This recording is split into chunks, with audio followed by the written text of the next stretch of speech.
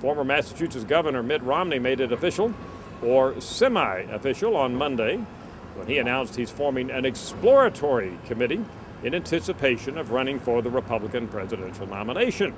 That's about as official as it gets these days. Candidates have been very slow to officially announce they're running, but the exploratory committee is considered to be tantamount to the announcement that Romney is actually going to be a candidate. Good time to look at where he stands in our Gallup tracking data based on Republicans across the country.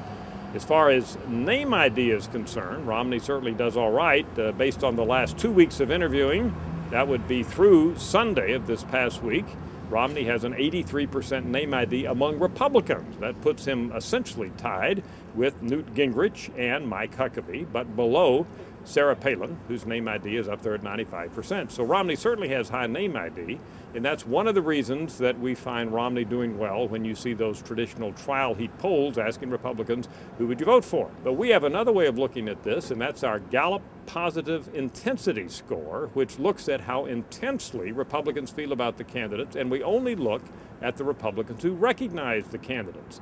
And here, Romney doesn't do all that well. The clear front runner is former Arkansas Governor Mike Huckabee, who has a positive intensity score of 27. He's been at the top all year long that we've been tracking this, and clearly above anybody else at this point. The person who comes in second is not Romney, but Minnesota Congresswoman Michelle Bachmann, who has a positive intensity score of 20. She's not all that well known, but she does create intense support among those Republicans who know her. Now, below Bachmann, here we come with Mitt Romney at 17, essentially tied with Sarah Palin and with Herman Cain, another less well-known potential Republican candidate.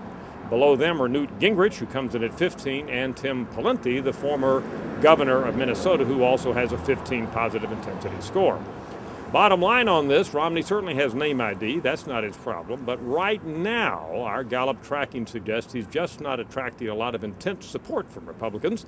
And that's what he's going to need if he is going to, in fact, win the Republican nomination to face off against President Barack Obama next year. I'm Dr. Frank Newport, Gallup's Editor-in-Chief.